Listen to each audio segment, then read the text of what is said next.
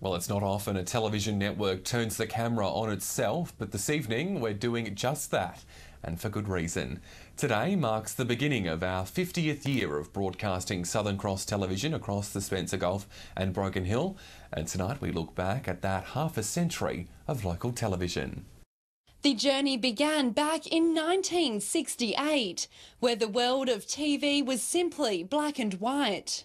Everything was put to tape, then it had to be put to another tape, then it was put to, I think, to another tape, and it went to airs. Fast forward to 1974 and Central GTS BKN was born.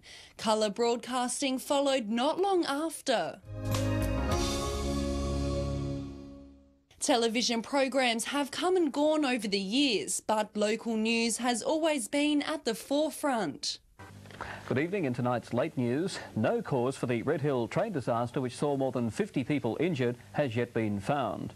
It just keeps everybody in the community up to date with, exactly what is happening in our community. So it's about us, not about the rest of the world. A highlight for many who've worked here, watching young TV journalists build successful careers in the industry. We had many journalists who went on to establish themselves in Adelaide, and that was, I think, a feather in the cap for this station. Seeing the young journalists start out their career with us and then watching them move on to have successful careers in the TV industry.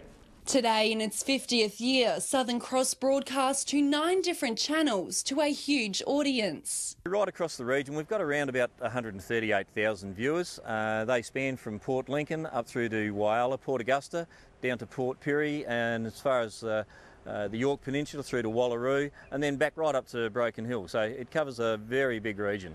Although the years may have gone by, the culture of Southern Cross TV remains the same. It's like a second family. We're there for each other, we celebrate each other's birthdays, and it really is a great place to work. And while it's unknown where Southern Cross TV will be in the next 50 years, it'll be sure to keep up with the times. I think in another 50 years' time, Southern Cross television will be even stronger than what it is today. Thanks very much for watching, and I hope you enjoy what we have in the year ahead and the years after that. So thank you very much. Rachael, Nell, Southern Cross News. We've certainly come a very long way. Time now for Fish and Tips.